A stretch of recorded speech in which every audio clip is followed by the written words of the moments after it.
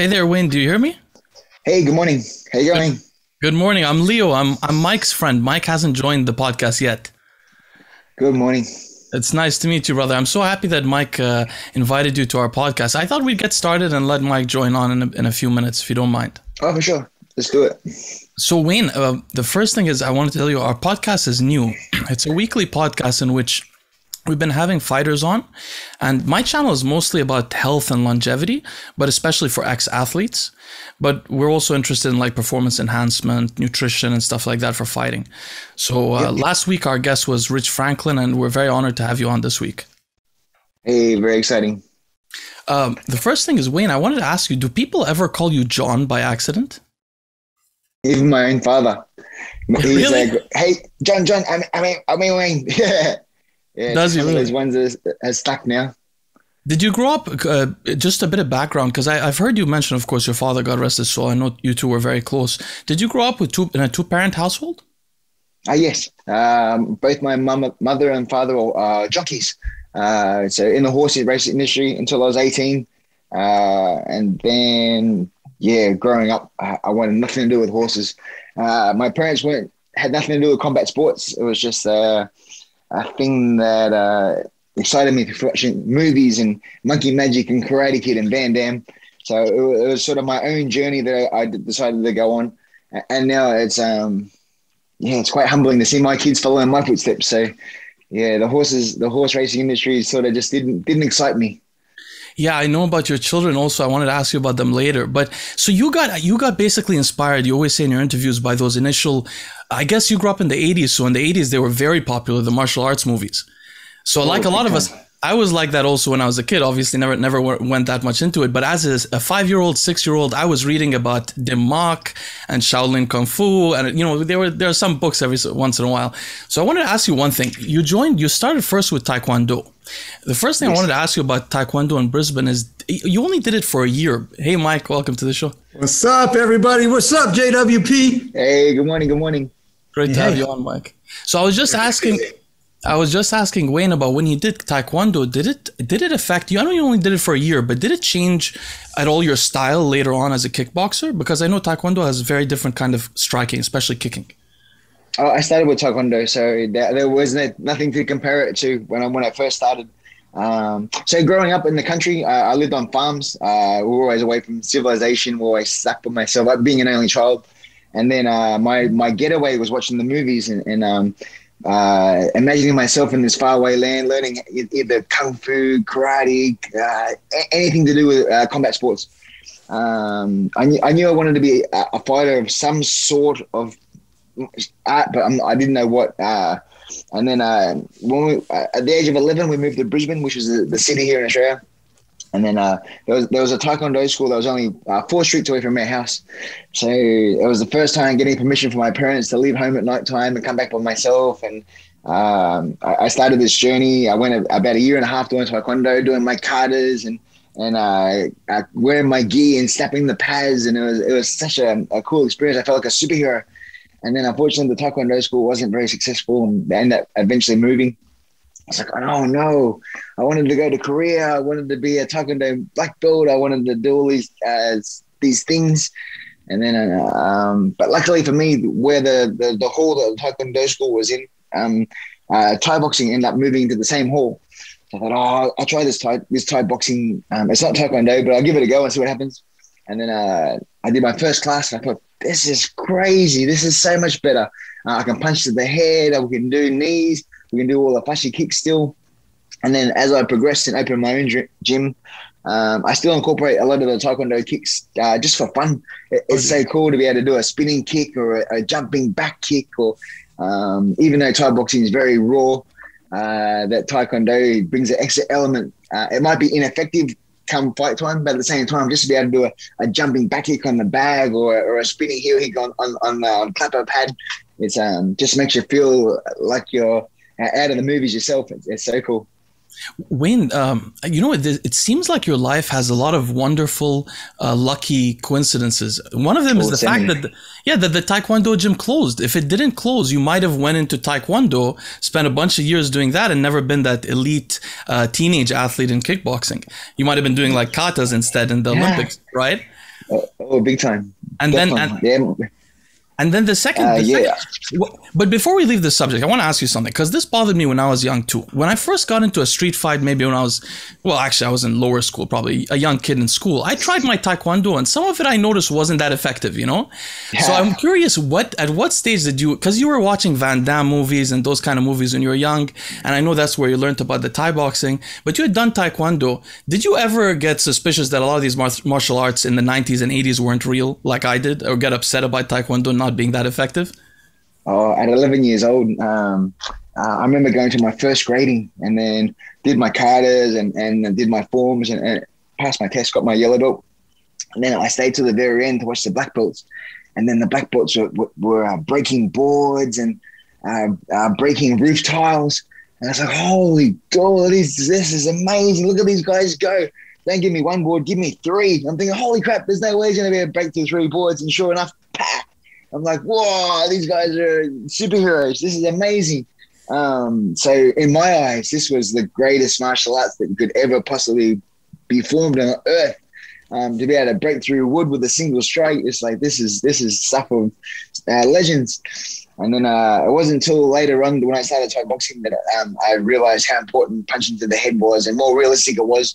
But at 11 years old, you're very impressionable. So to see someone jumping through the air with a flying side kick and break boards, it's like it's very surreal to see real life superheroes at that age anyway. But I was doing things like iron palm. I don't know if you remember iron palm, the thing where we would hit our hands on like I guess they were contained rice bags, and you would put a certain kind of ointment on your hand called Dao Jia or something like that. Anyway, there were a bit of confusing stuff along the way, but I'm glad you got into kickboxing early. Yeah. Now, I want to jump in and ask, if I can, Leo, just one quick question for John, selfishly, but also you might like this as a dad. I have two little girls. John, you also have children, and you're a coach. You run a school, but you're a lifelong martial artist. Now, I asked this question of Ronda Rousey a few years back. On the birth of my first daughter, I said, who's 6 now? I said, hey, Ronda, I said, when should I get my daughter into judo? And she said, well, listen, like, you know, Ronda Rousey, Olympic judo bronze medalist, by the way, a UFC world champion for those who don't know. And she said, honestly, she said, start your daughters in a traditional martial arts like karate, taekwondo, something like that, where they learn body awareness, they learn to put on a gi, they learn to bow, they learn how to learn. First, she said maybe around 8 years old or so, depending on maturity, then consider putting them into like a judo or jiu-jitsu school where they start to have that close combat. So teach them kind of the distance, the timing, and the ability to learn, which I really enjoyed that part of it. But what is your thought from all your experiences wearing all the hats that you've had? What do you think is the right way? Now we're 3 dads here also, and many others. But from an educational standpoint, what do you think is the best way to introduce children to the sport? We started the Thai boxing at about 7, 8 years old at my gym. And then April last year, we started incorporating the jiu-jitsu into our classes with a Brazilian professor, Daniel. And then we asked him, hey, what age do you start the kids? He goes, I start the kids at 4. I was like, 4, really? Geez, you must have so much patience. You're almost like the child whisperer. Just have able to contain the kids from going crazy for that whole 45 minutes. But then seeing him roll with the kids and seeing like the human chess, just dissecting how to grab, how to hold the wrist, how to do all sorts of things. It's such a more gentle art than Thai boxing, where you're constantly hitting the pads and not having your bones quite form correctly just at that young age. I think the jiu-jitsu is a much better opportunity to start getting into that mindset, having that focus. And my daughter's she's 7 now and started competing when she was 6. So just the idea of getting on the mats and having that fear of competing in front of a large crowd, and then she's at that age where she has to wrestle boys. And to see the excitement of her being able to tap out boys and to win a gold medal against the boys in her division is just, words can't describe that. The happiness that a little girl can know that she has the ability to not be just stuck with the stereotype of, girls will play with dolls. Like for her to be able to choke out a boy and make him tap, is you see the spring in her step and the confidence in her smile that she knows that she's a little beast. Wayne, I know you're not a grappler, but you were sort of insinuating that the grappling is less damaging to the body, so maybe you can start that earlier. But also, do you think that the grappling has a sort of intuitive component and maybe potentially more skill development and requires like starting earlier to get really used to it, and striking maybe someone can pick up older, or do you think that's not true? They're equally, I think, anything to do with like I said, so anything that's non-contact, especially the younger ages, because like I said, wrists and knees and elbows and all that sort of thing, they're all very supple. Whereas when the kids are rolling with the BJJ, it seems like it's such a dissected, all right, hand here, come through, grab this, do that. It's all broken down in the baby steps. So, a lot less trauma on the body, especially for the younger kids. Wayne, what do you attribute your quick rise in competitive? I mean, you, by the way, Mike, he competed for the first time when he was 8, right? Wayne, 8 was 11. Oh, 11. Okay, I thought it might have been you were talking about your daughter or something. But my daughter was 8. That must be what it was. So you competed very early, and you gained the Australian title and the South Pacific title by the age of, I think, 19, right? What do you attribute the Australian title? What do you attribute your quick 17, success? So, just the hunger to want to be a champion. I so wanted to be an only child and being on farms and just this mindset is I want to be a champion. I'm not sure, like I was saying before, on what style was going to be, whether it be kung fu, karate, taekwondo, boxing, even WWE. Oh, maybe I'd be a wrestler like Hulk Hogan, as he was very influential back then. Anything to do that had a form of combat in a ring.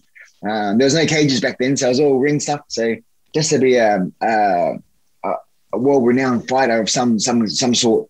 And then once I had the opportunity to start training, it's like, wow, this is it. This is it. I want to be the best. I don't want to just be good. I want to be world-renowned. I want people to know my name. And that was from 11. And then when I started Thai boxing at the age of 13, and about the same time the movie Kickboxer came out with Van Damme, and it told the story of a gentleman going to Thailand and fighting the Tong Po and the scariest Thai. And it's like, that's me. I want to go to Thailand now. I have to fight Thais. So from the age of 13, I told myself, I can't fight another Westerner for a world title if I want to be, if I want the respect from people. If I want a world title, it has to be against a Thai. And I'm so lucky that out of my 10 world titles, 4 of them against world-class Thais. So I got to live my dream many times over. But what I want to ask you is this. So I know more about like powerlifting and strength sports. I'm actually an arm wrestler myself.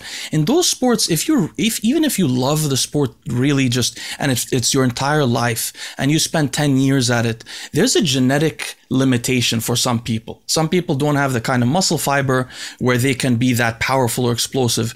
Do you think that that's as similar in like combat sports, or do genetics matter a little bit less because there's so many variables at play that your discipline and hard work and ambition can push you further to the elite level? I mean, at the elite level that you were at, the world champions. Is there a genetic barrier? Definitely. I think owning a gym, I get to teach people every single day. And then some people pick it up like that. Other people, you're there for a year and you're still teaching the basics. And then every day it feels like day one again. So some people just have a different destiny, I guess. Some people you feel so sad for. It's like, oh man, just stop. Please just stop. This is wasting my time. But they come in every day still. You're still trying to help them become the best person that they can possibly be. But other people just, boom, all of a sudden they get it. So I'm not sure of their genetics. Say, for example, at your gym, say you have a new guy came in who doesn't know how to fight and he did some bag work or something like that. What would make you most impressed with the talent? Is it speed, power of strikes, or like what you're talking about, the skill acquisition, how quickly they can learn? Yeah, if you can show someone a technique and they pick it up straight away, it definitely helps. So the Thais used to tell me, okay, I want to teach you 5 things. We're going to learn 1. We're going to learn 2. You got to teach them 3, but they already forget 1. It's like, when are we going to get to 5? If you keep forgetting 1 and 2, when are we going to get to 5? So other people just pick it up, boom, boom, boom, boom, boom. And other people, you're stuck on 1 and 2, 1 and 2, 1 and 2. So, it's so bizarre how some people just are naturally born to be competitive, and other people were just, unfortunately, if it was easy, everyone would be doing it. So on that same topic, John, what do you think about, and you've probably seen this before, an athlete who's athletically gifted, great striking, great form, great timing, even has power, but they can't take a shot. They're just not built. And to Leo's point, a genetic limiting factor, they cannot absorb the contact. When you have another fighter like a Chris Lieben, who I love, that kid could absorb more contact than most other athletes out there. And I think Lieben himself would say he wasn't the most technical fighter you've ever seen, for sure. Mm-hmm. So he wasn't a great athlete. He wasn't a great technician, but man, that kid could fight. That would, I think, Leo, that would be one of the biggest genetic limiting factor that I've certainly seen is some individuals, they're just not built for combat, but they should still live the life of a martial artist, right? Be in the gym, train, master their craft, like do all the beautiful things that come from it. What do you think about that, John? I think through combat sports as well, a lot of people will start off with the super strong chin, and once they get dropped once, they lose that elasticity in their jaw. And then you just got to tap them and they go down. So some people are born to be fighters. Other people want to be fighters, but unfortunately, through circumstances, have to finish their career a lot earlier because circumstances. It's Chuck Liddell, maybe exactly one time, right? Exactly. Same as I was very lucky to fight Dwayne Ludwig. And he must have suffered something similar because he has all the skills in the world. And then when we fought, when you watch the video, I just tap him. I wasn't even a hard hit, and he just dropped. And then you could see the frustration on his face because it wasn't hard hits, but at the same time, he had no control over his legs, and his legs would just give out every time. So for me, it was very good because I got the win. But for him, I could see it was very, very frustrating that he was taking these minimal shots, but his body wouldn't stand up to them. So it's funny. I can give you some bizarre. I'll give you some backstory. I'm good friends with Dwayne, and you guys fought prior to me meeting Dwayne. I actually coached Dwayne towards the end of his career as his weight management coach. And the way he used to cut weight was horrible. And he actually said one of the time when he fought you, and this is, of course, John Wayne PARR is one of the greatest in the world for sure. And he cut weight the same way for your fight as he did for all of his other fights, which is just destroying his body, suffering, putting on plastics, running through the city. Did you fight in Asia? Where did you guys fight? Yeah, we fought in Japan on K1. Running through Japan with the plastic suit on, and this athletes still do that to today. You know that for sure. So he had mentioned that he just couldn't take the big shots anymore because he had destroyed his body. So maybe it was from taking other big shots because Lord knows Dwayne fought a lot of monsters. But also I've seen a lot of athletes. What happens is they reduce the fluid that surrounds the brain, right? So when you have a hard weight cut, your body simply does not have the fluid. So the brain is now rattling. So it's a brain on skull collision. So you hit, and it's not the typical knockout through the nerve cluster, right? It's the knockout of the secondary collision. It's the passenger in the car who hits the inside of the car. They crack their head on the windshield. That was happening to an athlete like Dwayne, in my opinion, right? I wasn't there for it. But also a lot of other athletes may be listening right now. And I know, John, and maybe later on we'll talk more about the weight cuts, 1FC versus like UFC or the traditional weight cutting style. Man, that's a whole nother conversation, by the way. And I think a lot of athletes have suffered. Their careers have been cut short because of improper weight management, weight cutting, and rehydration. And then they get the baseball bat swung at their skull for 3, 5, 10 rounds, however many rounds it's going to be, right? Yes. Actually, Wayne, I had a bunch of questions to follow up on what Mike said about this. The first one is because I don't know as much about Muay Thai. Are knockouts in Muay Thai as common as in Western boxing, which you also compete in? Oh, for sure. So they're as common or more common? You can grab someone and pull their face down onto your knee. You can use elbows. Yeah, it's very brutal. So also, do the knockouts usually happen from one powerful strike or from like chipping away at someone's head over a period of rounds? Both. You can sort of accumulation of shots or that one good strike that puts them down straight away. So, and then now that we're implementing MMA gloves into Muay Thai, it's even more brutal again. So just one good hit and all of a sudden you're looking up at the lights going, oh no, No. Wow. Yeah. And fighters tend to become easier to knock out over their career. Like as they get knocked out, it progresses, huh? From the studies that I've read, definitely. Once, like I said, once you pop that good shot on the jaw and the elasticity goes in your jaw, and then all it takes is a simple tap, and all of a sudden you're out. So, it's all got to do with the wiring and having glitches in the system. So, you mentioned knees and elbows when you were talking about knockouts. Is the knee the most powerful strike in Muay Thai? Definitely. One off. The kicks are quite brutal as well, especially once you condition your shin. So you have two little baseball bats under your knees. So to throw a kick as hard as you can to the body, or to land flush across the ribs, or even the neck. I want to ask you, but before we do, we're skipping ahead. Tell me about Richard Vell. I don't know how to pronounce his name, but the other beautiful coincidence of your life, which, by the way, I just want to say, it's incredible how one person can change somebody's life so much. And I think this story should inspire people who are listening to make that effort for some young kid out there someday. But tell us about Richard, how he changed your life. So I have a lot of people that come onto my social media, and I always hit him up on the DMs. And then I always tell them, always fight impressively. You might be the first fight of the card, or you might be in the middle of the card. But try and fight the most exciting fight that you can possibly fight every single time, because you never know who's going to be in the crowd.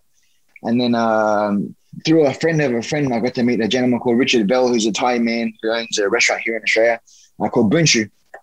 And then we got introduced to each other. And then he offered me a sponsorship of coming down to his restaurant once a week for a free meal. And then the more that we started associating with each other, we built up a relationship. And then one day a week for a free meal ended up turning into 7 days a week. It was only a 10-minute walk from my house to his restaurant. So I'd go and sit in the kitchen and sit on a couple of empty tubs while he'd prepare the chicken and prepare all the food in the back. And we'd talk about this mystical place called Thailand, where Muay Thai was the national sport. It's like, oh man, this place sounds amazing. Instead of in Australia, we play football and cricket, and in Thailand that they fight as a national sport. It's like, I've got to go to this place. This sounds amazing. And then I had about another 3 or 4 more fights for the South Pacific title that we're talking about before. I got dropped in the second round, and then I hung on, and ended up winning by a 5th round knockout, which was enough to impress Richard Bell to sponsor me to go and live in Thailand for the 6 months. So I won the South Pacific title, and the next day I took the belt down to the restaurant to show Richard, to say, yes, we did it as a team. And then he pulled me aside. We sat on a table just privately, and he asked me, last night you fought very impressive. I think you have the heart to go all the way to become a champion. How would you like to go to Thailand and learn from the very best? That'd be amazing. I'd love to go to Thailand. And he grabbed me by the wrist, and we walked down the end of the street to where a travel agent was.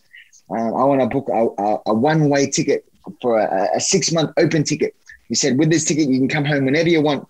But if you got to promise me that you're going to stay 6 months, you can come home. But if you come home before the 6 months, you'll make me very disappointed. But if you can stay 6 months, you'll make me very proud.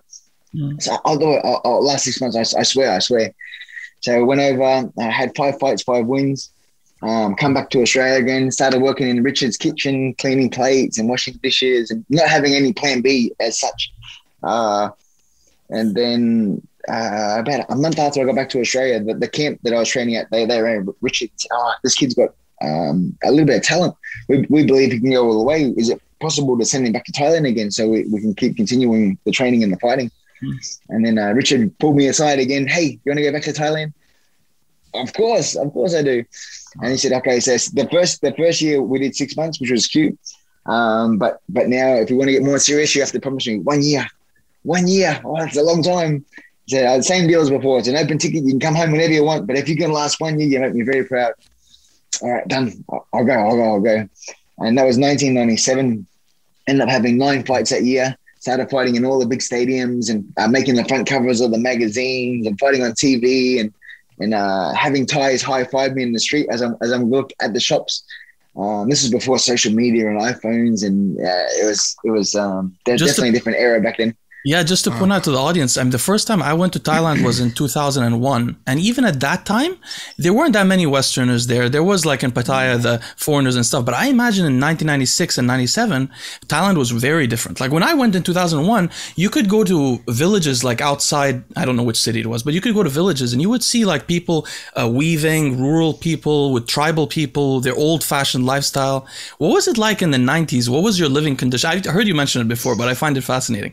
What were you living like? How are you using the bathroom? How are you eating? How are you sleeping? What was it like? When I first arrived, I stayed with Richard's family for the first 3 months. I shared a double bed with his brother, sleeping side by side next to a gentleman I'd never met before. But I wanted to become a star, so I was prepared to sleep with some dude I'd never met before. And then after about 3 months staying in Pattaya, it was a very Western influence. Everyone spoke English. Even I was in Thailand, everyone spoke English and Western food and the whole business. And I didn't feel like I was excelling. I wasn't getting anywhere. No one was teaching me. I was just sitting on the bag by myself, kicking. Even I was in Thailand, there was not much was happening. So after 3 months, I thought, I gotta go to another gym. I'm not doing it as well as I thought I was going to go.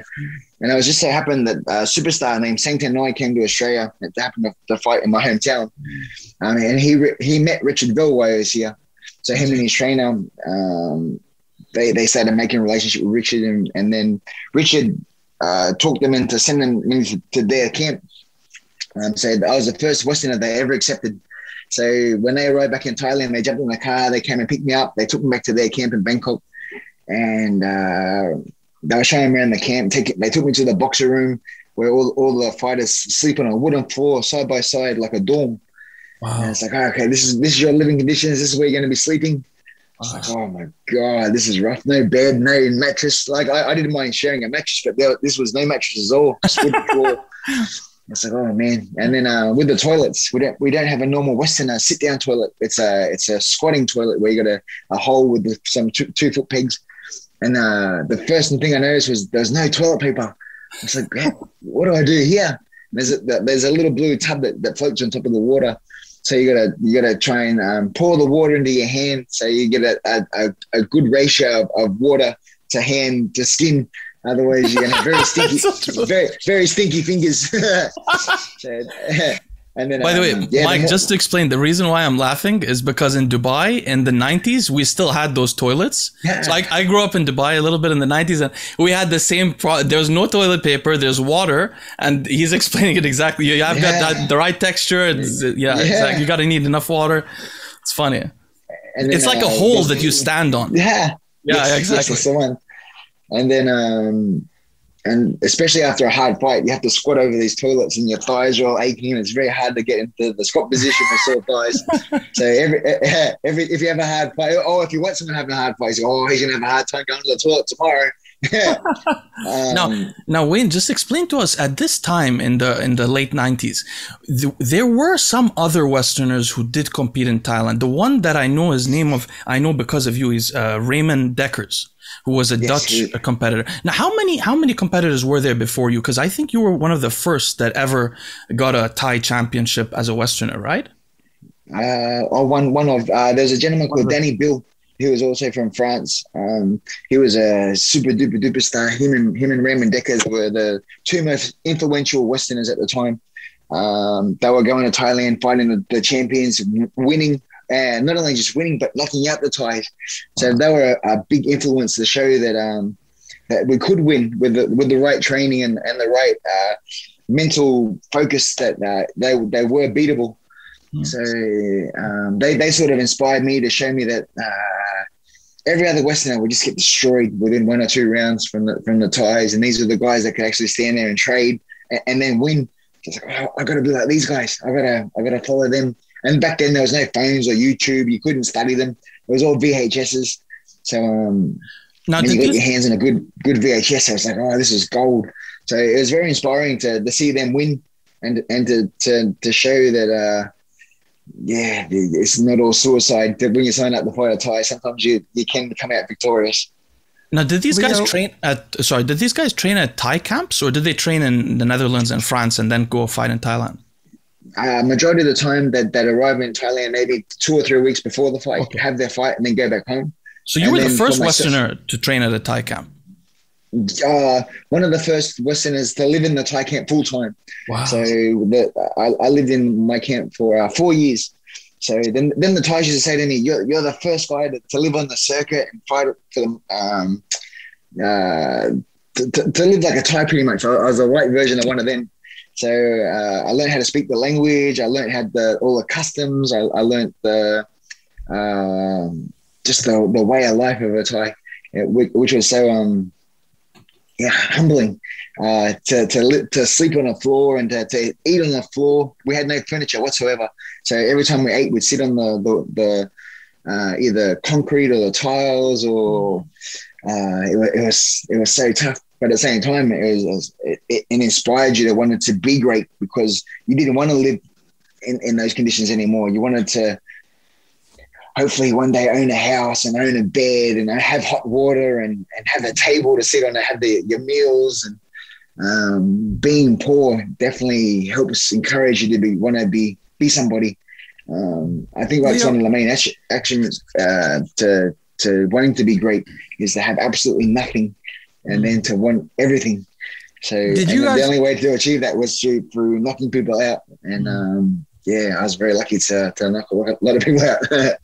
I want to jump in real quick. I'm curious, and I know I came in a couple minutes late. Did you cover John's background growing up? Because I'm really curious how you had the passion, John, to give up a Western lifestyle in Australia to go and sleep on the floor, sleep in a bed with a stranger, to shit in the hole and wipe your ass with your hand, right?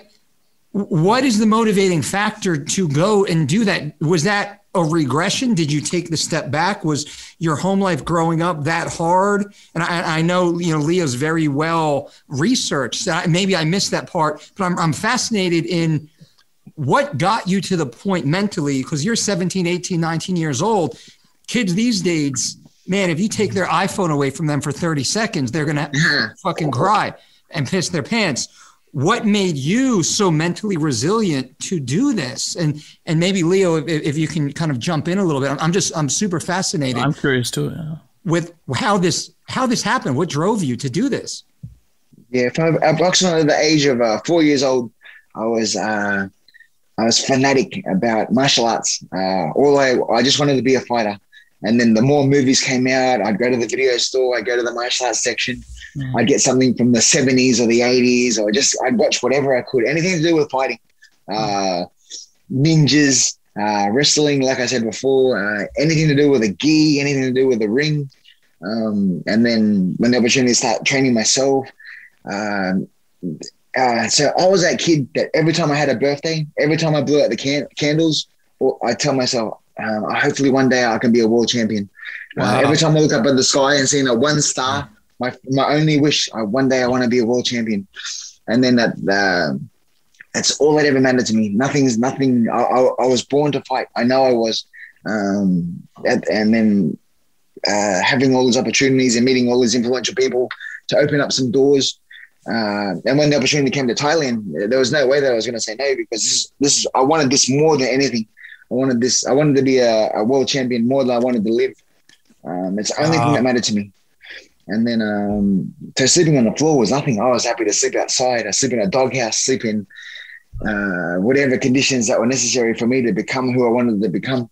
Nothing was going to stop me from achieving my dream, my destiny.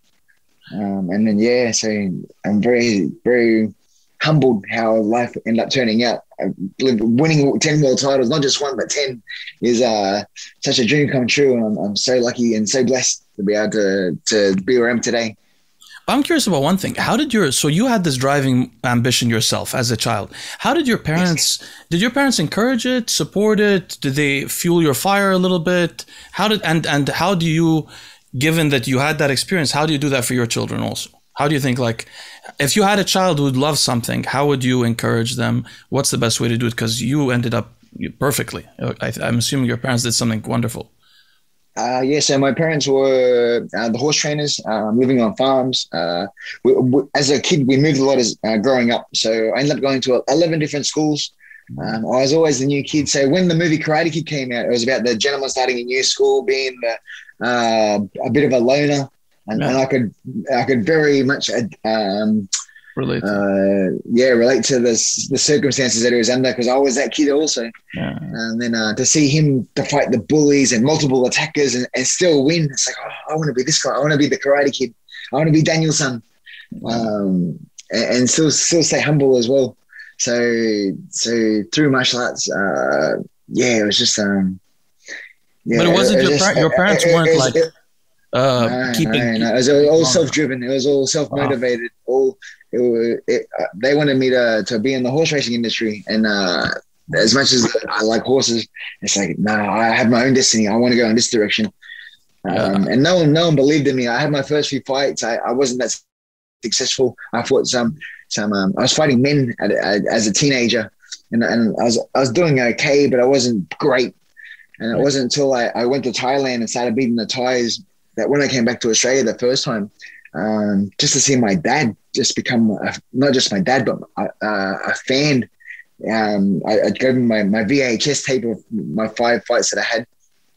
And then he'd invite all his friends over, and everyone was sick of watching my fights, because every time I went to Dad's house, that was the first thing that he put on the TV and then make them sit through it.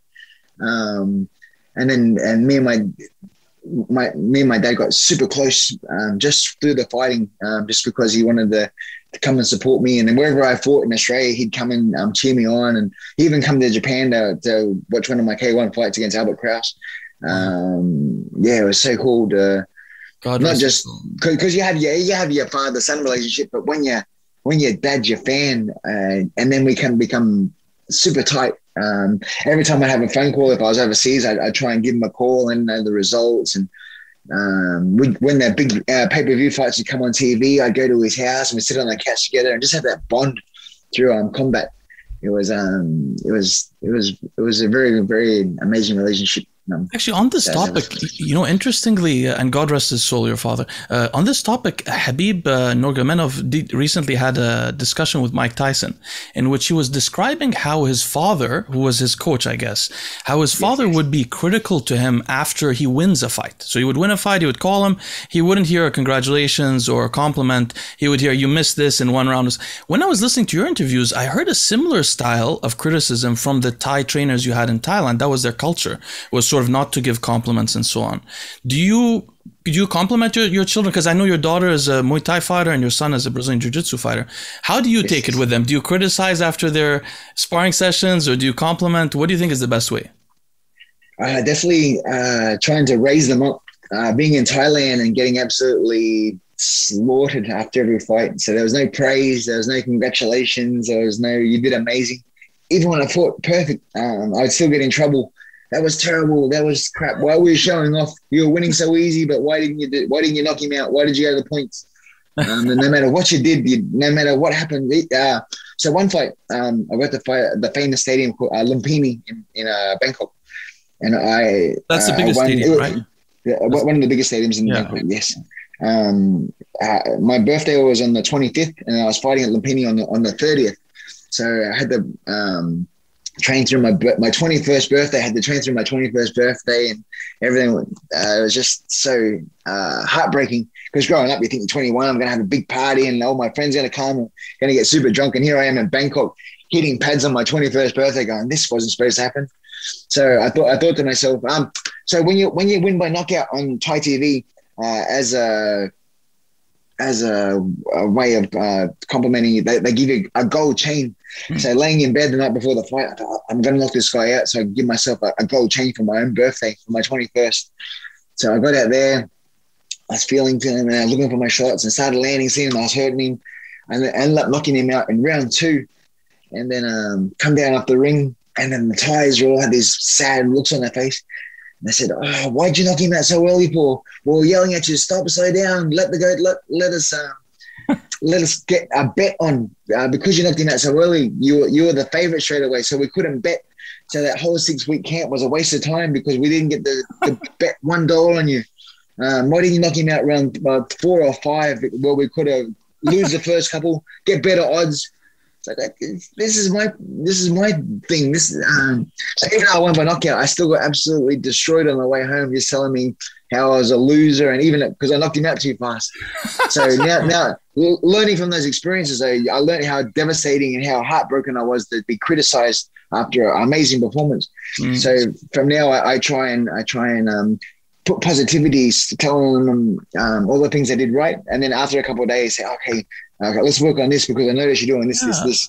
But at the time, especially when you're so happy after a win, you want people to congratulate you. The last thing you want to do is cop criticism, especially when you're on such a high from coming down. And it was so heartbreaking to do everything right and get the result that you wanted, and to be celebrated, and then just cop criticism the whole way home. It's just like so heartbreaking. It just sucked. When you bring up another idiosyncrasy of Muay Thai, which is that in Thailand, Muay Thai is a very active sport in which people bet on. So because of the betting, which by the way, I never knew this until I was learning about you. I didn't even know this. So apparently, because of the structure of the bets, fighters are actually trying, just like you said, to last certain rounds. They try to knock people out in later rounds. Like the first 3 rounds is not as good usually. It builds up anticipation or something. So can you tell us, like, to the audience who doesn't know about this, how does betting on the fights change the nature of the fights? Like as compared to the UFC fights where that isn't a main draw, motivator for the fighters. Yeah, so a lot of the Thais will tell you, try and lose the first 2 rounds. If you believe that you're more superior than your opponent, lose the first 2 rounds on purpose. So you get better odds.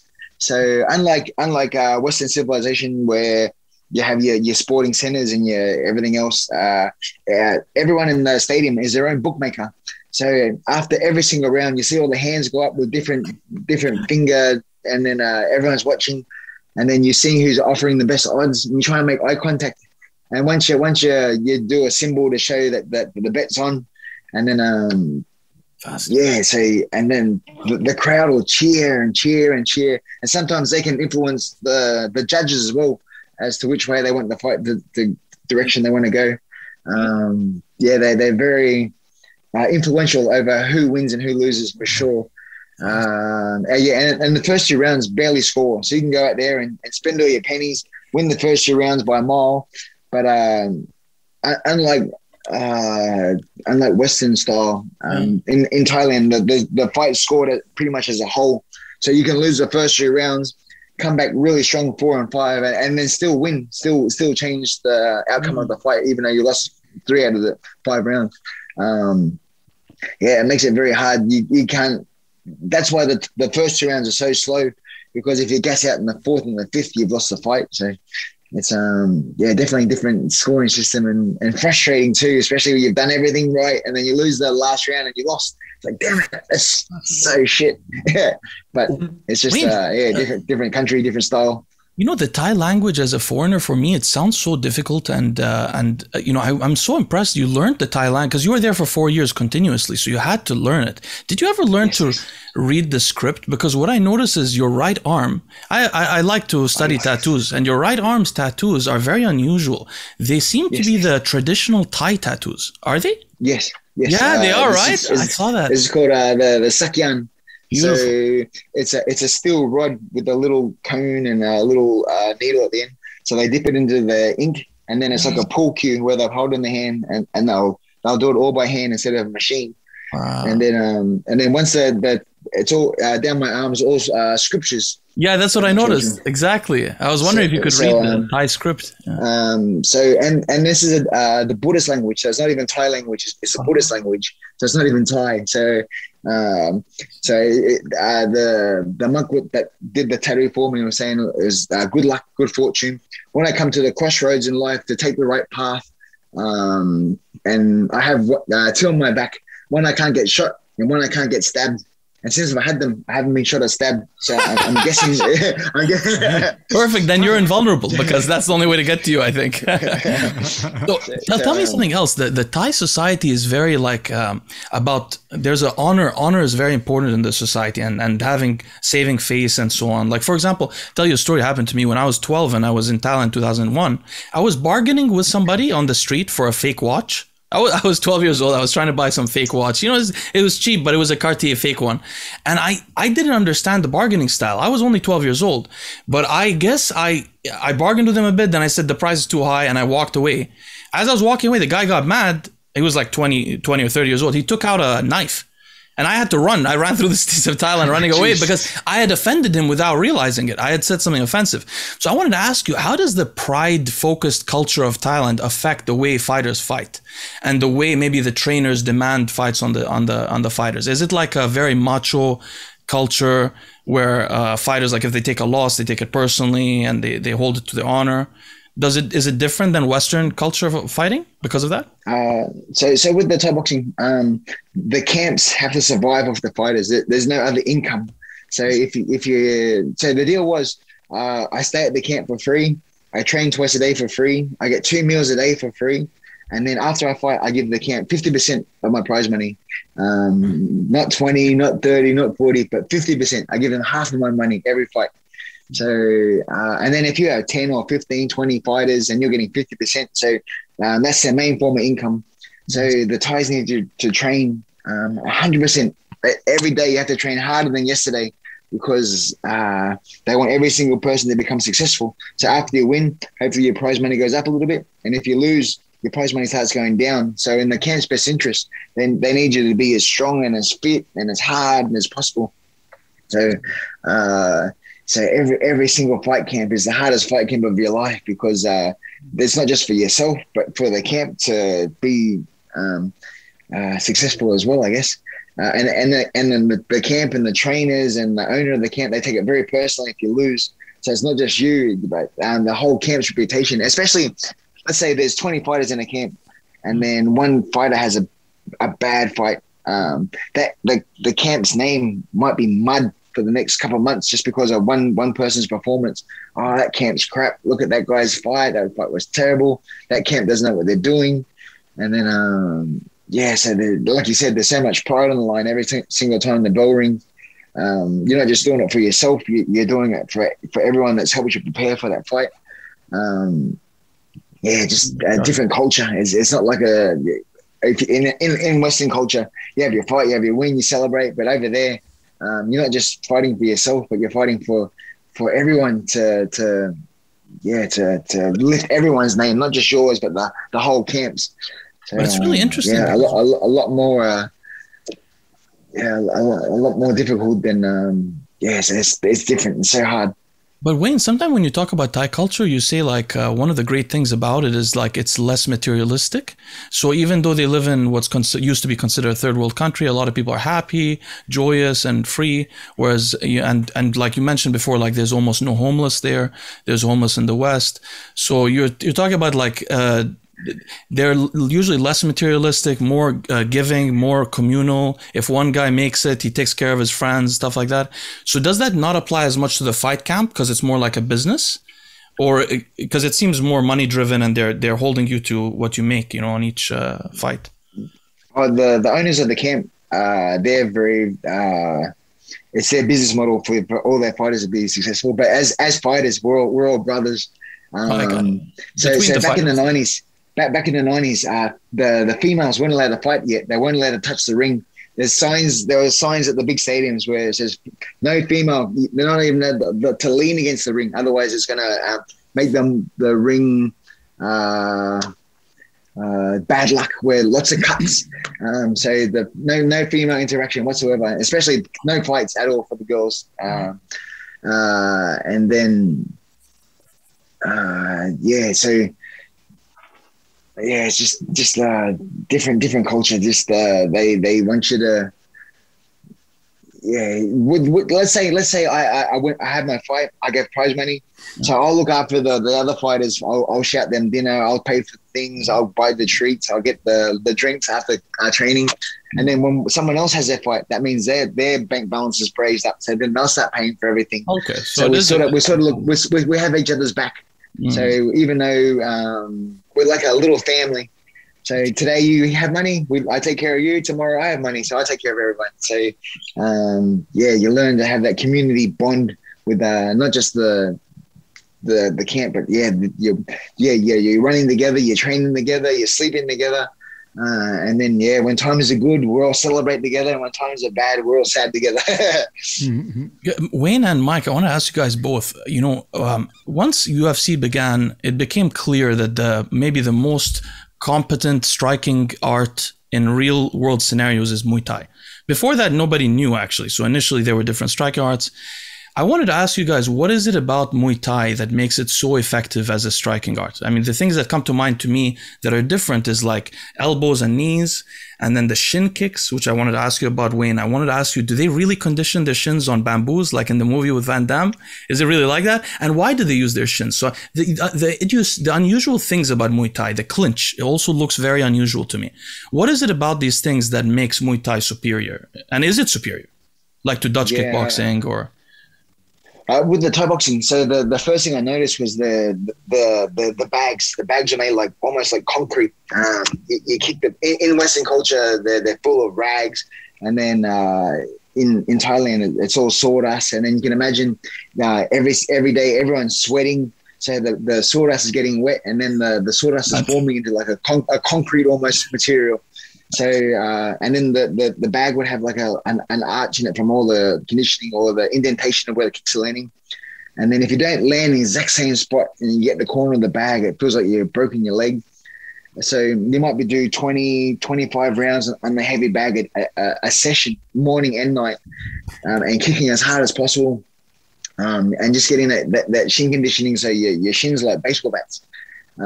So now I'm at the stage where my shins are callous, where I can go 5 rounds with a Thai and have zero pain. When I first started out, after a couple of shin blocks or shin kicks, I'll hobble down the street. But now my shins are so strong.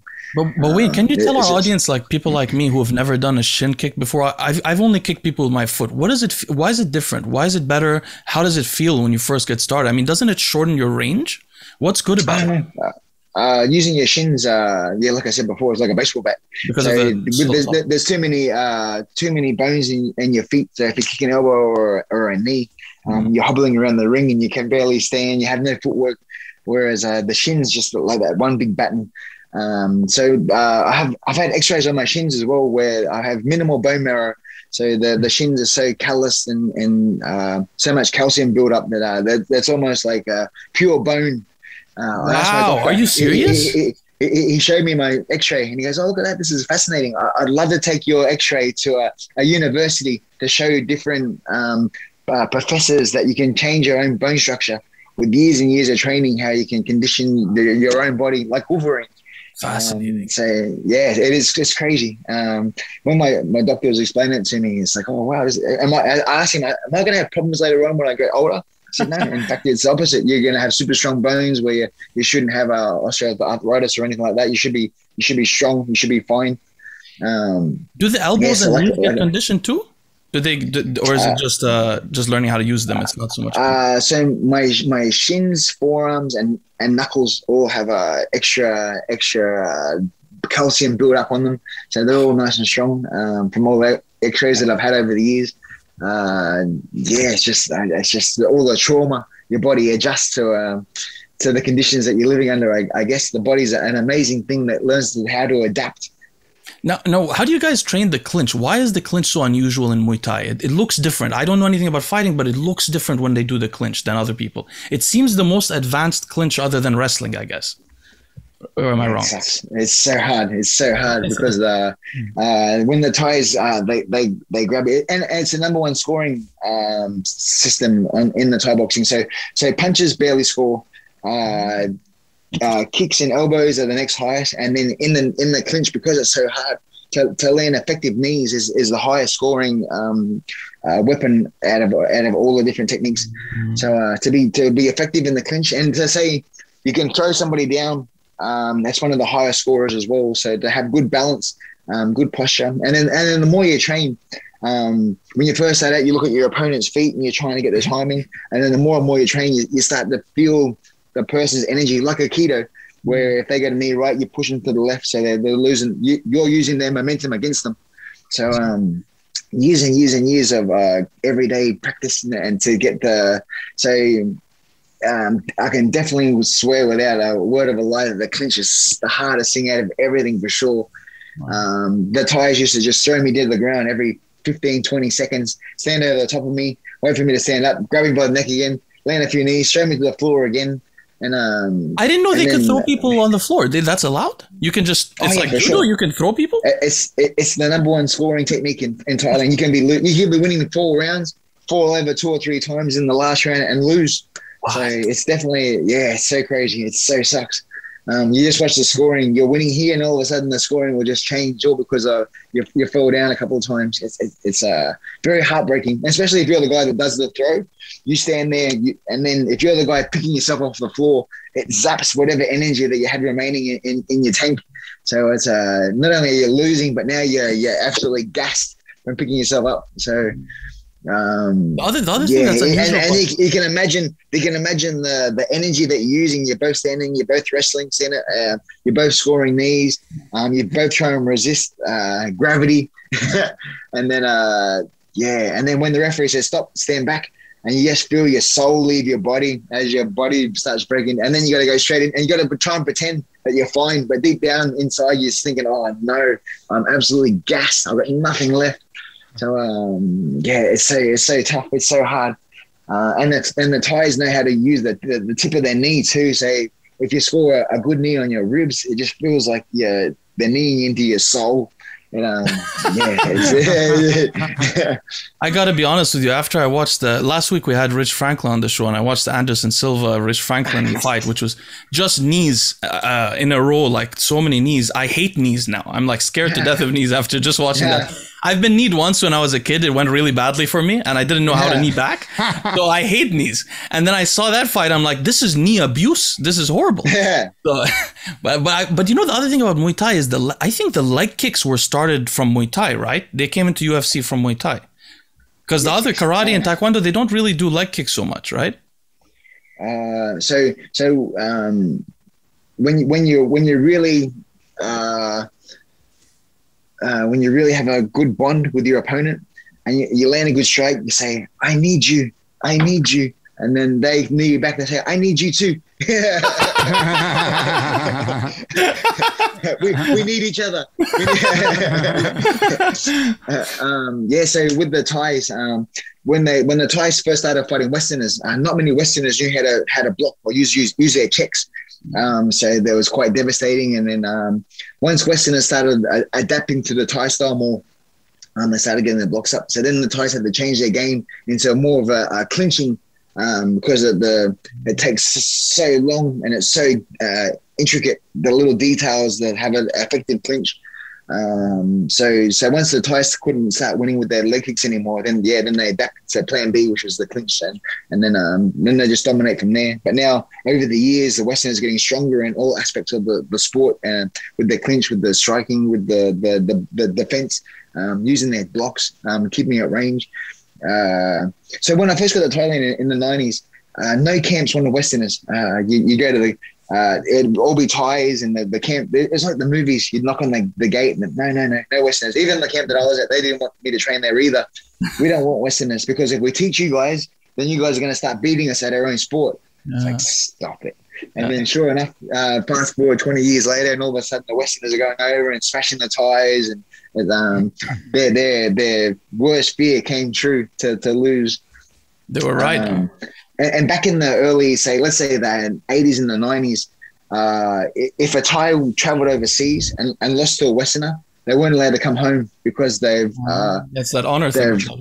They've discredited the sport, they've discredited the country, they've humiliated the king. Wow. There's so many different aspects where it's like you can't show your face back home again. You have to try and a lot of the Thais would disappear if they were fought in Australia. That before they caught the plane, they'd vanish, they'd run away, and that's why it's so hard for Thais to travel to get visas, because it's known as the Robin Hood.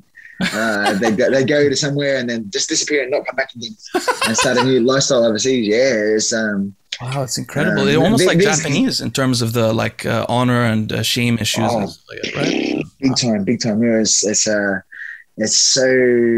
It's so crazy. But now it seems like everyone's adapted and a lot more aware that the Westerners are catching up. But back in the older days, it was you were a disgrace. I had one fight on the King's birthday 1999. I broke this Thai's forearm and I broke his nose, and I beat him quite convincingly every single round. And then the poor guy, the fight's finished. He's walking back to his change room, and the Thais is just yelling abuse at him. How you're a loser, you're a nobody, you're a piece of crap, you're this and that. All because even though he's got a broken arm and he never gave up and fought the 5 rounds and went the 4 distance. Thais are just so brutal that because it was on the king's birthday. So the last thing you want to do is lose on that show, because not only you're fighting for your country but for the king. And to lose in front of the king's not there, of course, but I thought the king was there on the king's birthdays. No, he's the king. He doesn't have to do anything. He's the king. So he might do a ticket tech parade. He drives down the street in the car, and everyone's on the side of the street, and everyone's got their flags, and everyone's just to see a glimpse of the king driving past in the car is like the ultimate good luck.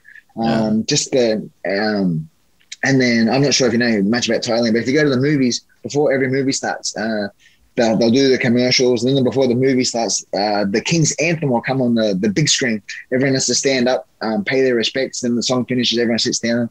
So to see the King drive past in the car, it's just massive. And then we get 100,000 people in a park. So, this is funny. So, you know, the movie Kickboxer with Van Damme, at the very start, they're holding pads for each other. And then Dennis Alexio is kicking. And I know Dennis is holding for Van Damme, and Van Damme's going, bah, bah, bah. And he pushes in, what are you doing? None of that tip-tap shit. That was the park that we got the fight at. I got the fight there 4 different occasions from the same park as the movie. So 100,000 people come to this park. And then the fireworks go off to celebrate the king, and then all these different festivities start, where the ring will be in the middle, and on the side it might be dancing, over here might be a puppet show, over here might be some other form of entertainment. And it's just to as a community share the celebration of not only the country but for the king is such a massive honor. So to do that 4 times was so amazing. But to see the Thais react the way they react if the Thais lose. It was. I wanted to ask you about that. I wanted to ask you what it was like to win as a foreigner on the king's birthday 3 times. I wondered if they're cheering you on, or are they upset because it's a national, it's kind of like, I know they accept you as like an honorary Thai sort of, but still, I was just curious. So they were harsh on the guy losing, huh? Oh, yeah. If you're the Thai and you lose, it's so bad. It's so rough. But I was very lucky. Like I mentioned before, I can speak Thai now.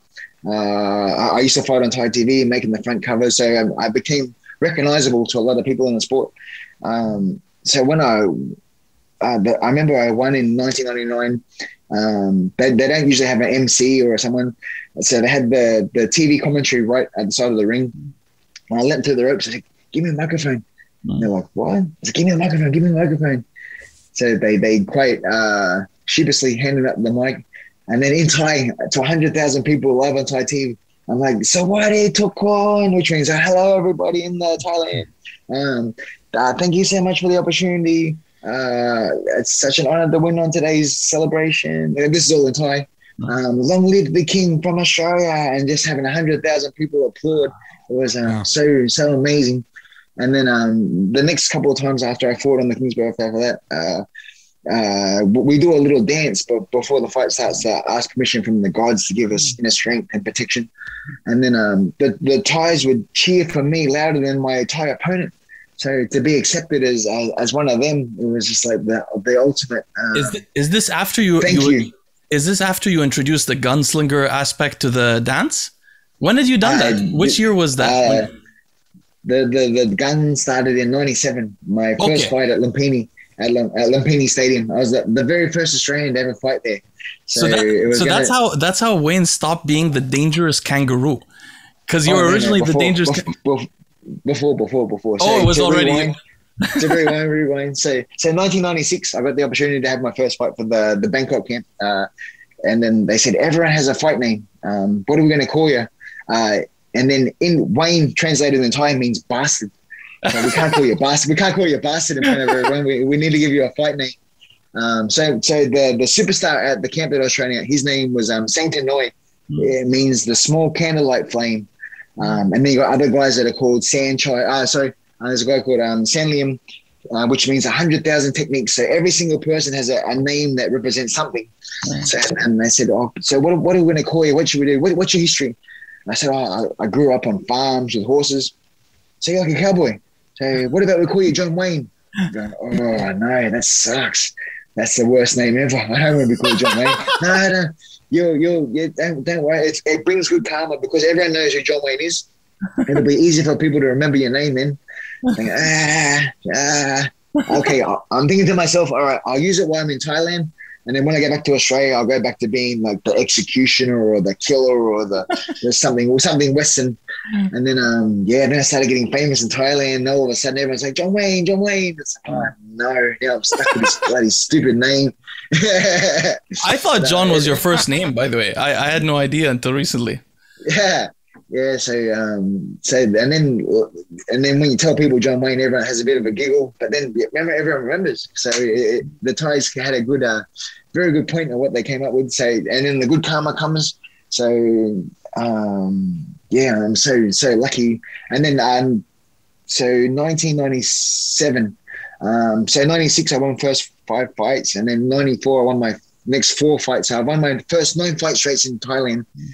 Started making I made the front cover of the national magazine, the first Western ever to make the front cover. So when it came out, I took the cover to the camp and I got them to read it in Thai. And they said, "Oh, it says here you're the dangerous kangaroo." Oh, that was after. Yeah, so I didn't even know. I'm learning all this for the first time as well. So it's like, oh, so now I'm a cowboy, I'm a kangaroo. It's like, oh, whatever. Yeah. Before we leave Muay Thai techniques, the last thing I want to ask you about is recently we've been talking about what they call oblique kicks. Are these used a lot in Muay Thai, the kicks that can turn the knee upside down sort of? Is that still used a lot? And do people blow out their knees often? No. The Thais, the shins are so conditioned. I think they're talking about the calf kicks in the MMA. In MMA, they call it an oblique kick, but it's actually kicking the front of the knee, the lead knee. Okay. What's it called? I think they're kicking more of the calf. It's more of the calf kick. So it's just maybe interstate under the knee, and they're just it flips the leg back up the wrong way. It takes out the calf muscle, so you can't apply any pressure to the leg whatsoever. It just gives out.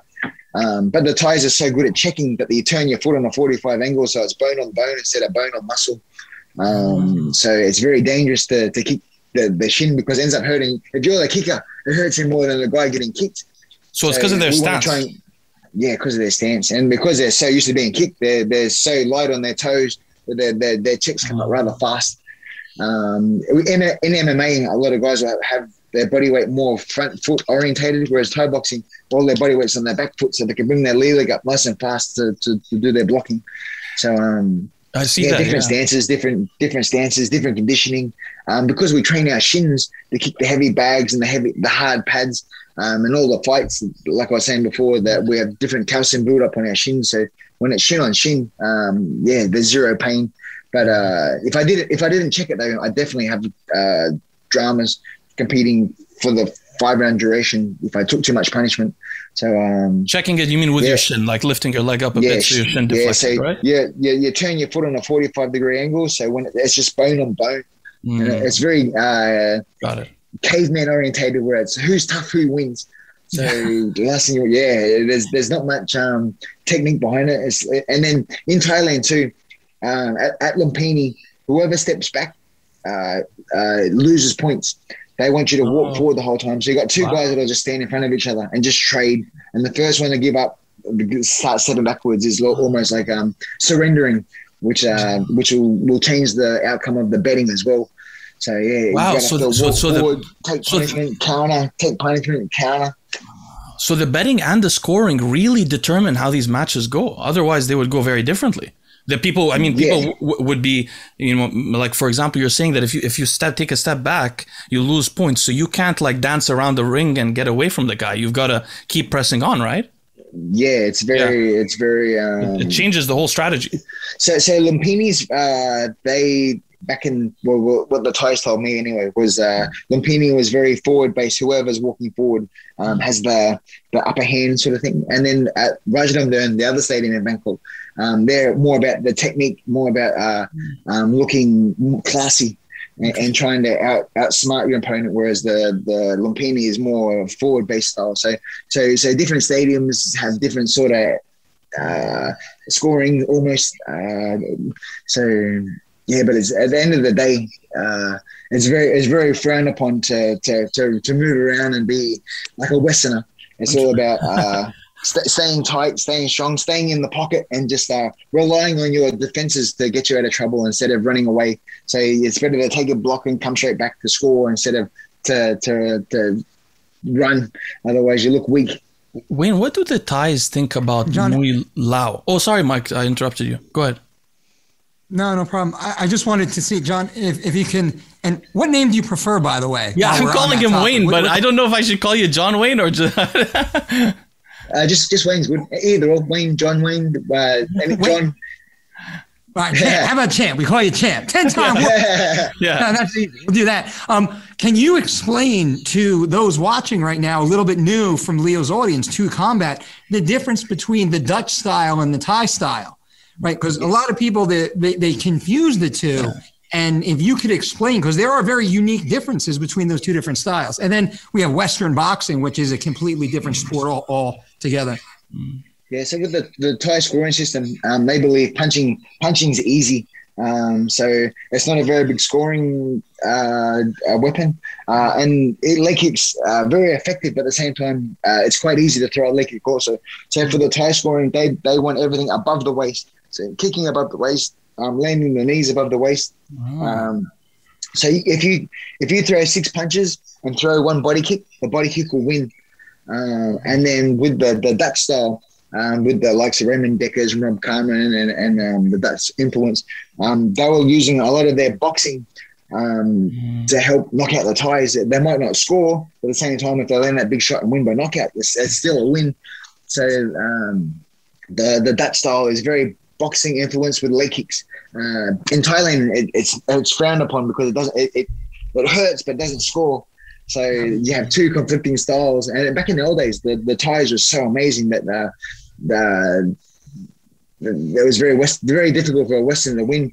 But then when the Dutch implemented their system with the more boxing, all of a sudden the Thais didn't know how to take the pressure.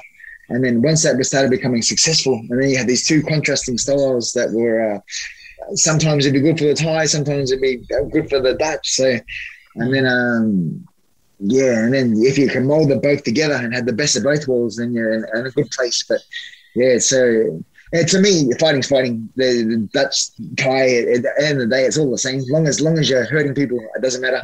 Yeah, but sure. Is there a French, by the way, kickboxing also that was popular? I mean, what's kick? Yes, in the 90s. So the Dutch. So Thailand was number one, and then Holland and France were the second two best countries after that. They had the megastars, the Danny Bulls, the Murad Saris, the Stefan Akimas, and Holland had the Raymond Dekkers, the Rob Carmens.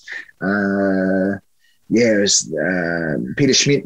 There were so many influential fighters from Europe that were going to Thailand regularly and beating the Thais. It's like, these guys are amazing. And then.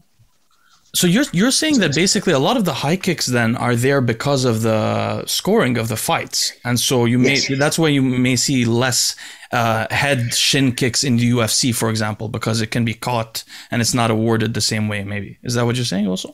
MMA and Muay Thai are completely different. So you have completely different rules, right? But what I mean to say is that high kicks, like generally high kicks, when grappling is allowed, you see less high kicks. Is that right or wrong?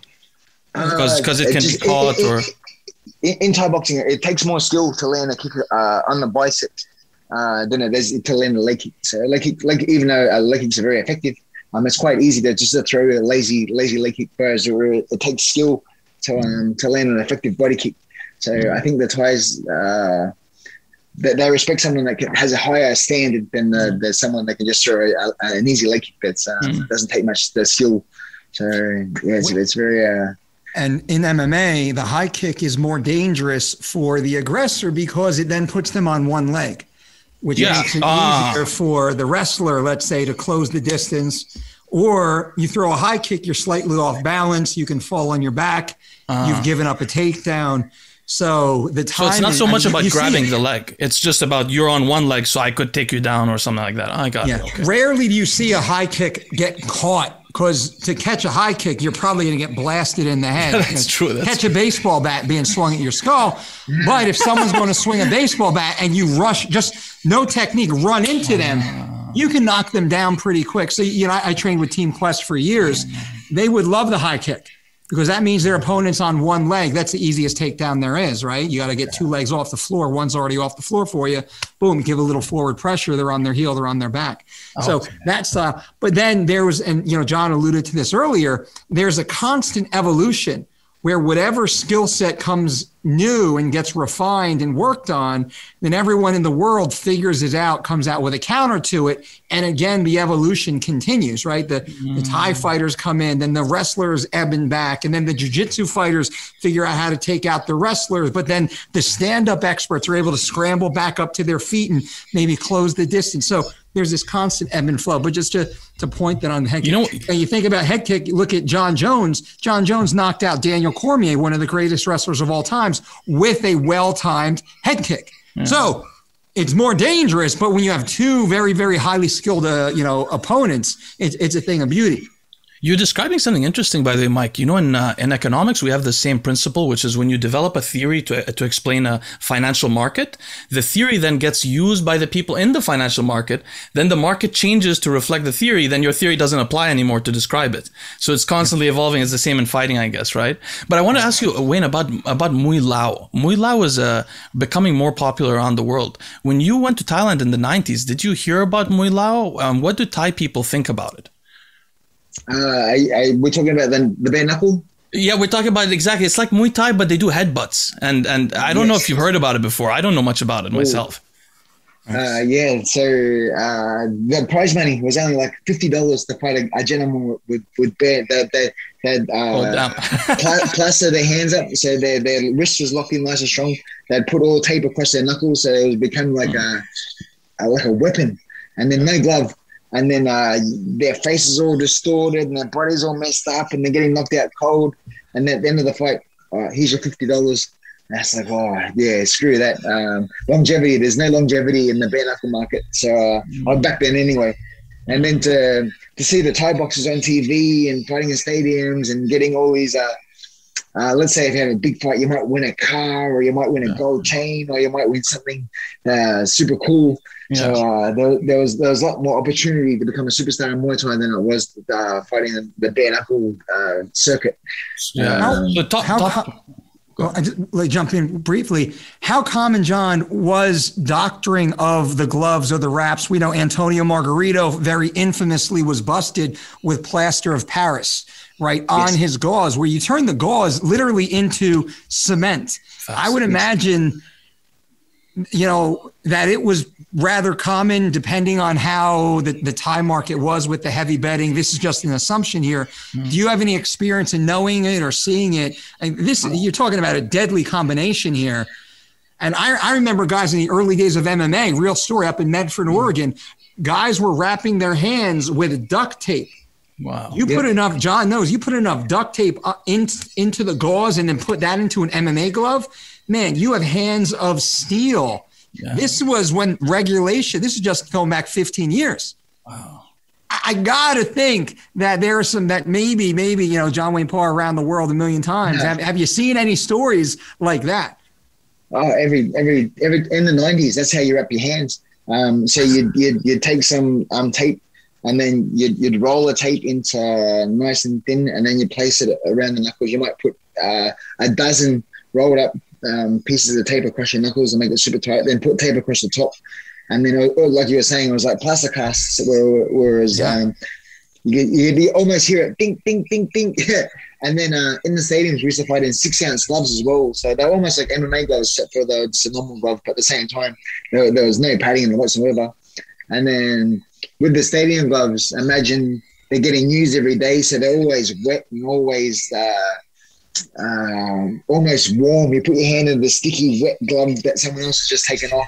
And then you got plaster of Paris on your hands as well. So people enjoy knockouts.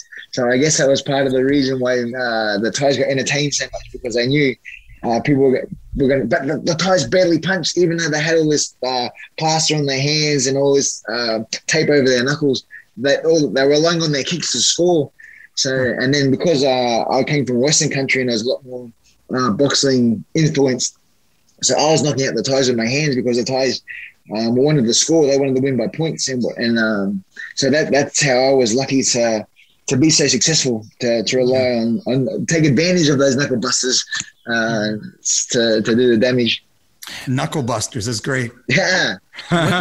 Wayne, Mike and I have been asking people about this because we had also, before we had somebody on who fought in bare knuckle competitions before. And you just said that there's no longevity when you go to bare knuckle, or it used to be at least, maybe when they used to wrap the wrist like that. They still do, by the way, apparently.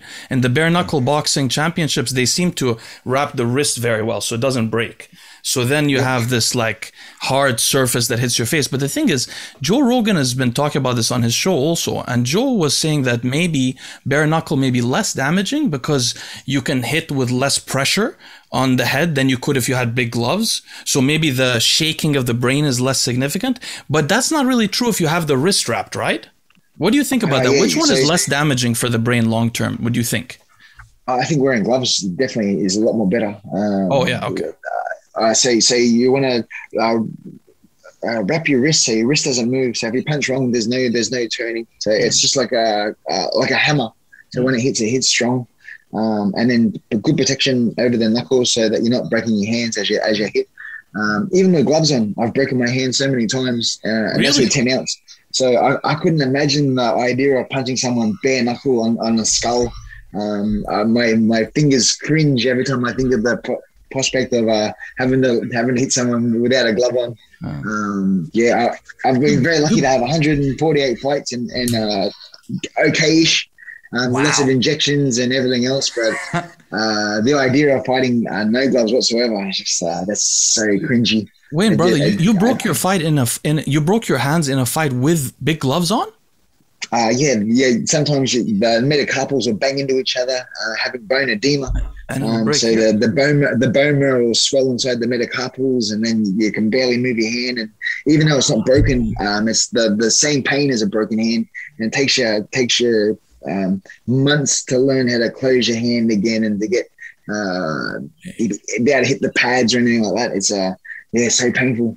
So when in the 90s, during this time, we're talking about these interesting gloves, which sound like knuckle dusters or whatever those things are called. Yeah. It sounds more like that. But in the 90s, then were they testing in Thailand for PEDs? Was PEDs a thing? Were fighters using PEDs back then?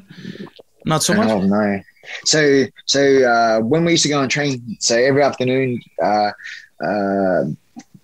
form of our pre-workout was going to the chemist, and we're going to have some ginseng tablets. So it was like five baht for a ginseng, and it wasn't it. Or you might get the little old school M150 like an energy drink, or there was no Red Bulls or Monster cans or anything back then. So the idea of steroids or testosterone or anything like those sort of things was just zero. Okay. Yeah, it's a different era. I didn't even enter my mind. And then I believed in myself so much that even if you were on steroids, hopefully it'll affect your cardio. So I knew that you might be stronger, but at the same time, I knew that if I could survive the first couple of rounds, I'd eventually win with my work rate. I'd bury you in pressure. So I didn't care if you're on steroids or not, because I knew that I'd be more clear instead of running off aggression. You know what's interesting about this is that this channel has a lot of bodybuilding or bodybuilders that follow the channel, and a lot of them actually live in Thailand. I don't know if you know this, but there's like a bodybuilding subculture in Thailand. I don't know if it existed in the late 90s, but a lot of people move there from Europe because steroids are somewhat less controlled there, so they get to live their life and have a good time in Pattaya and get steroids and so on. So it's interesting to note that they didn't use much of it in Thai boxing back then. But, I wanted to ask you about something because you were preparing George St. Pierre for his fight against Johnny Hendricks. And I heard in one of your interviews that you were present at some of the discussions about drug testing back then, for that fight specifically. I wanted to ask you maybe if you could describe to us like what was the contention at the time, because this is a very monumental time, I think, for the UFC, because I think from what I gather from your interviews that you see it as sort of being that George St. Pierre, when he pulled out of the UFC after it, which he did to some degree because of the lack of clarity and performance-enhancing drug use, that it made the UFC then join USADA. So it was a very important event. What happened in those discussions? This is crazy. So I remember, they back in the old days, they used to do the P test, I think, before the fight and after the fight. But for the 10-week lead up, there was no testing. They'd only test on that day. And then George was very concerned finding someone as strong as Johnny Hendricks. It wasn't natural. They had so much power, so much strength. So George came to the conclusion of, well, if UFC isn't going to take the road to do in-house testing, I'm willing to pay for both of us to get tested randomly in the next 10 weeks, maybe multiple times. So there was no, is it tapering off the course or whatever they do? Yeah, cycling. Cycling. Yeah. So George said, I'm willing to spend my own money for both of us. And if Johnny Hendricks accepts, that means that he has a clear conscience. And so the next day, Dana White criticized George St. Pierre, saying, I can't believe that you're taking these steps. You obviously don't believe in our system. You think you're better than the company to go out on your own and do this by yourself. And just ridiculed George. And George was so angry and so mad, and so was Faraz. I can't believe that Dana White went out of his way to we're trying to lift the sport up and making an even playing field, and then we're then getting criticized for it. I think George was so heartbroken that he was trying to do something positive for the sport, and to be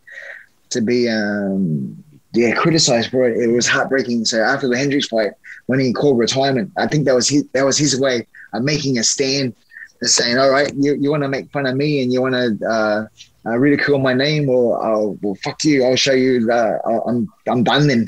So it was quite a bizarre situation to be sitting present at the table and to hear George like genuinely concerned for his own safety that he's going to fight someone that's chemically enhanced, and all he wanted to do was make it even. And then to for what happened to him, he's just like, all right, obviously you guys don't respect my own health, so as a way to show you, I'm gonna step away from the sport for a while until you guys get your stuff together. And then since then, everything changed. Asada came in and they cleaned up all the sport, and everyone started popping left, right, and center. And it was a bizarre time back then too, with everyone on TRT. It was really weird. It was strange times with Vitor. Vitor TRT. Oh, geez. Well, by the way, on this topic, Vitor just fought this weekend. I think it was TRT Vitor, but we didn't see his size come back because they told him that the fight would be at a lower weight class. I don't know if you noticed that, Mike. He didn't have all his muscle back. But anyway, sorry to interrupt. You were going to say something, Mike? I did notice. Yeah, can I just add some context? Because I was working with Johnny Hendricks for the GSP fight. I was working with Johnny Hendricks for multiple fights before that. So no, it's okay, John, we could give context here. And I think that Johnny and George were pawns being politicized, right? Because I was behind the scenes also. Johnny wanted drug testing. Johnny was a two-time NCAA Division I national champion. Johnny had taken hundreds of drug tests throughout his career to get to the D1 level, to compete at the D1 level, to be a two-time national champion. Johnny Hendricks was tested a hell of a lot. He won 2 Division I national champions drug-free. tested more times than he's ever been tested in the UFC, and George has ever been tested in the UFC. I gotta put that out there to be fair, because Johnny Hendricks, I believe, was unduly criticized for reasons that were not factual. They were more emotional. George saw how powerful Johnny was, and for some reason, George was spooked, because George, in my opinion, knew Johnny Hendricks was a better wrestler, and he knew Johnny Hendricks had knockout power. Johnny Hendricks knocked out John Fitch. Johnny Hendricks beat up Josh Koscheck. Johnny Hendricks beat a lot of guys easier than George did during George's career. That's my opinion, to be fair. Now, part of the negotiations, George had a professional relationship with VADA. George wanted VADA to run the testing. VADA was a company that was partially owned and affiliated with Victor Conti of Balco Labs. Victor Conti, who was, convicted of steroid-related crimes, whatever they were.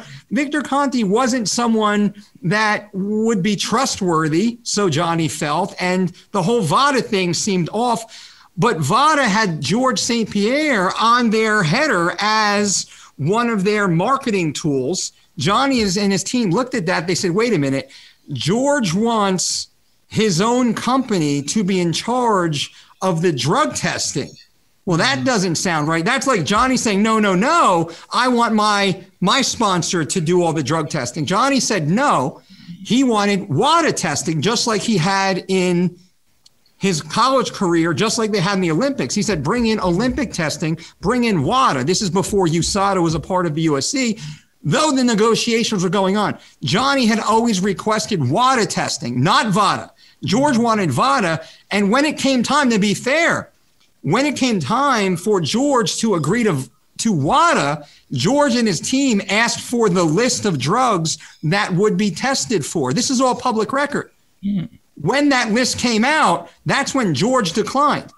So I think it would be very easy for Johnny to turn and point the finger at George and say, hey, George, which of the drugs on this list were you taking that you didn't want to get tested for? Because Johnny agreed. He said, bring in WADA, I'm in.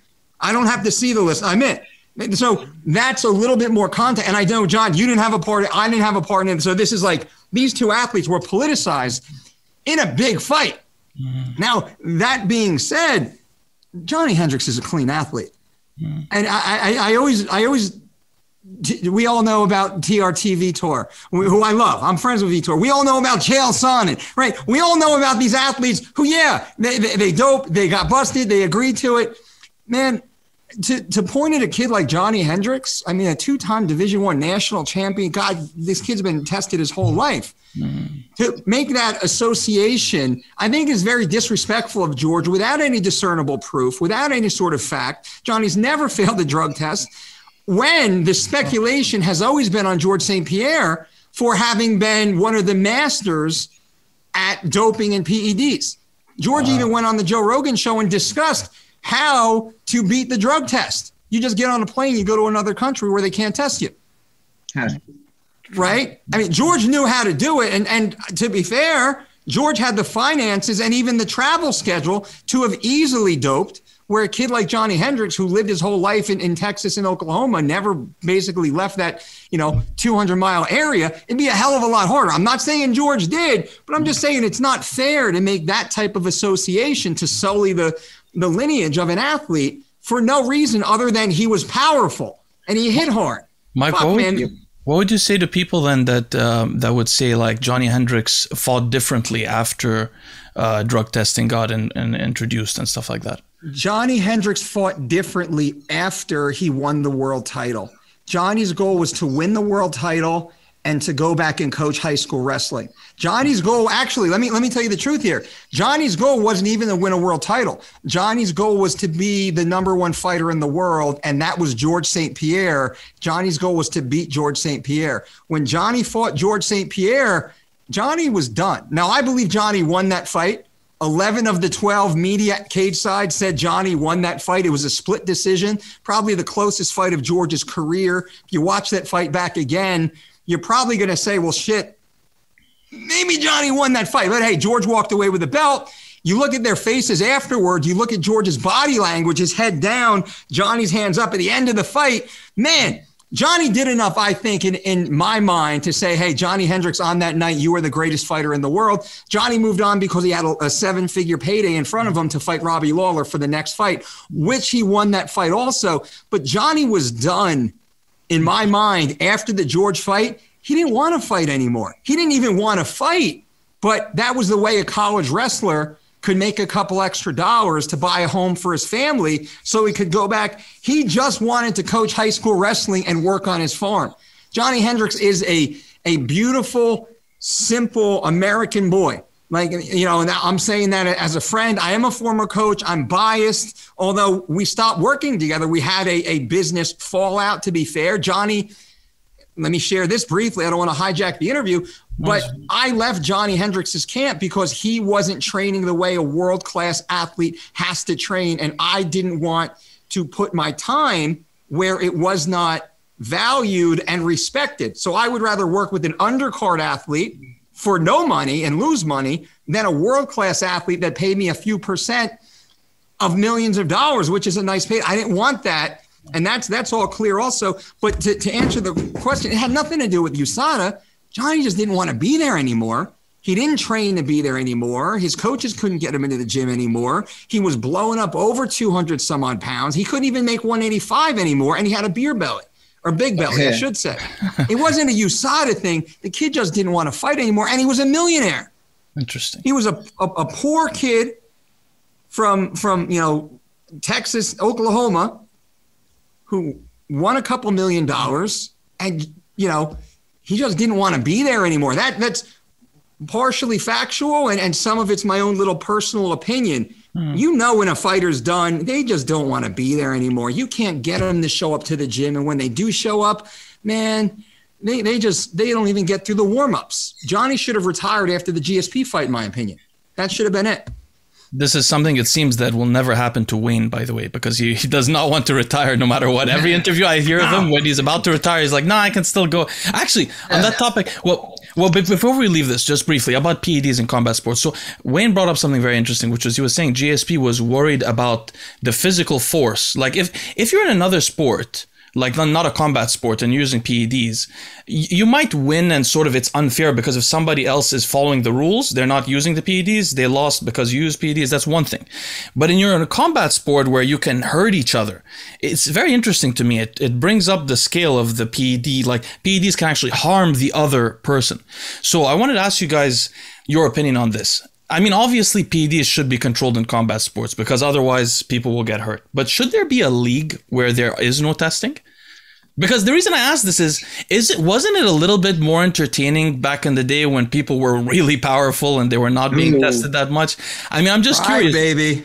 Huh? Yeah, is Pride not that tested? Days. Oh, yeah, Pride is, yeah, that's over. Yeah. Interesting. So, no, but so is Bellator tested? Are all of them tested a lot like UFC right now? And one? I don't think there wasn't much testing when I was in Bellator. I was lucky to have 5 fights at Bellator, and I never got tested once.